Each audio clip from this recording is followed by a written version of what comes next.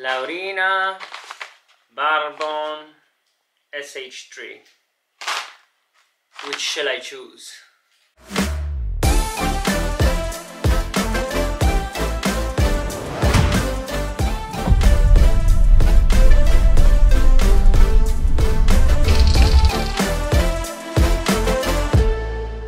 Hi everyone, Angelo's here, and today I have three different varieties: Red Bourbon, Laurina and SH3, all of them coming from Brazil with the same fermentation process. Will be an anaerobic fermentation.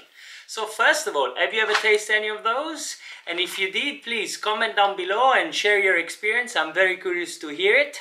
And now let's see how to choose it. For me, it will be the first time that I will taste this specific coffee, and I'm so happy and glad to share it with you. Now, getting straight to the point of the video, as you have probably guessed from the intro, I will throw the darts, adding up the point, and this will help me choose the variety I will brew today.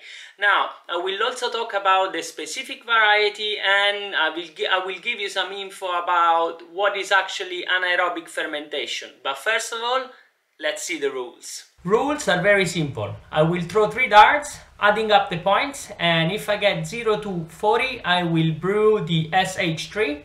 If I do 40 to 60, I will brew the Red Bourbon. And if I do 16 upwards, I will brew the Laurina coffee. And trust me, I will do my best to get 16 upwards. So let's see what happens. For who is not familiar with darts, here 20 numbers all around. And then we have 4 different sections for each number. Let's say, for example, we get to 17. We have the green one here will be double the 17.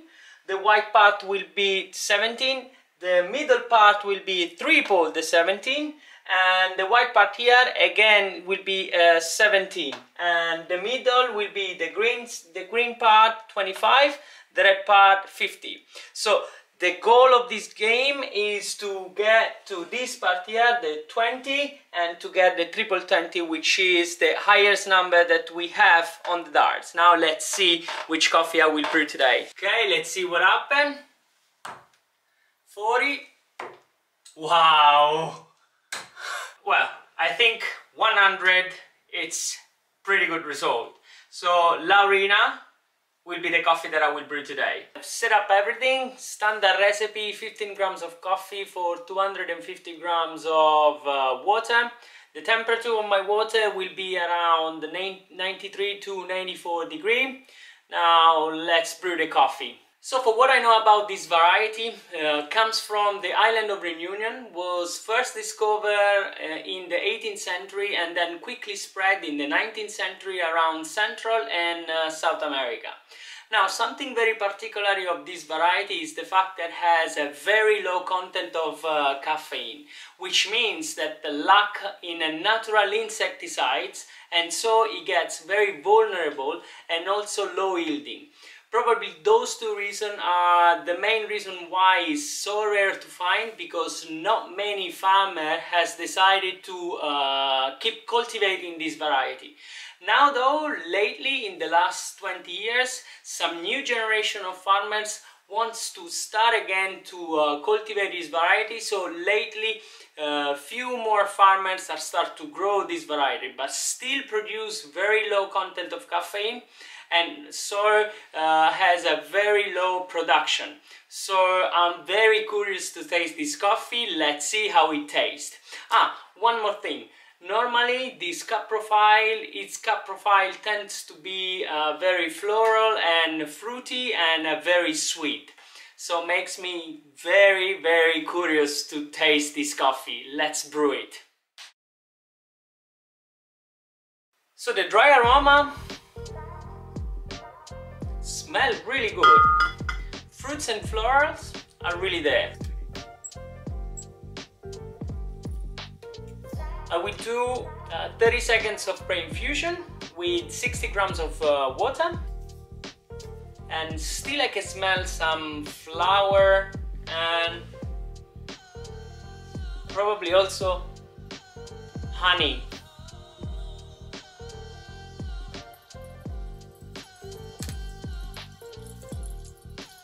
It's a very fruity aroma now.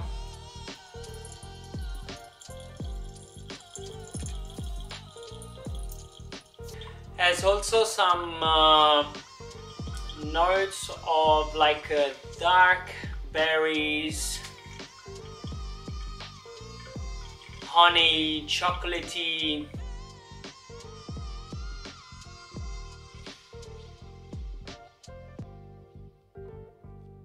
Okay, the extraction has just finished and I got to 2 minutes and 10 seconds. I want to have a quicker extraction between 2 and 2 minutes 30. So let's see how it tastes.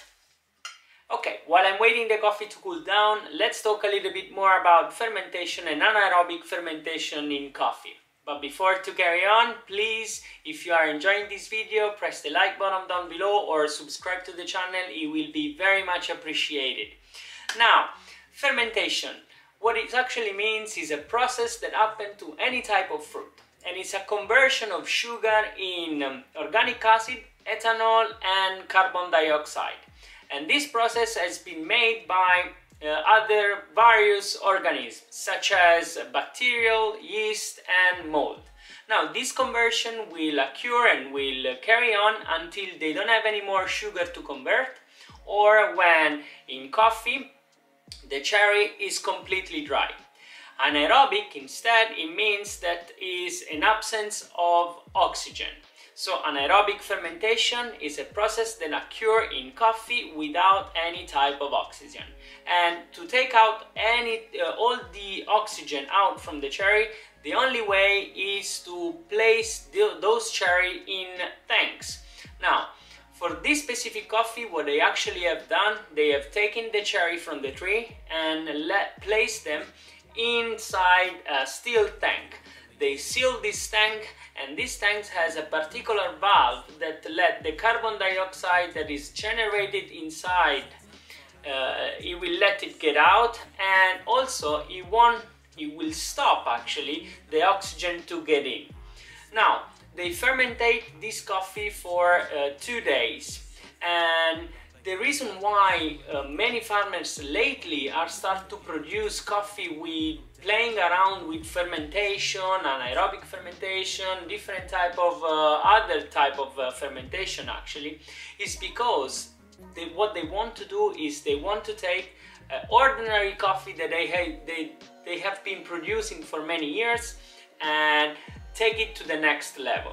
Now, not always will happen the same or will happen, but they are producing this type of fermentation for this reason, to enhance different characteristics from a normal variety that normally tastes as a normal it is. I hope you enjoyed and too many normal. Now let's see how it tastes this cup.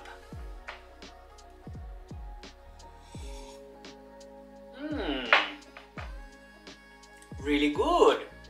I'm very surprised with this coffee. Has a nice body, chocolatey flavor, honey, red fruits, dark fruits. Wow, the acidity is vibrant and is a lactic acidity. It's actually a really tasty coffee.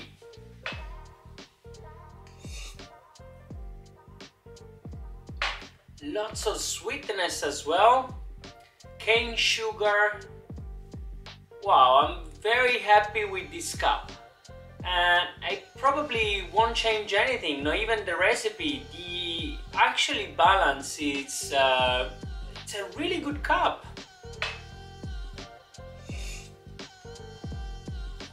I'm trying to understand if I can feel something bad, but I tasted it really balanced and I really enjoy this cup. Wow, well done.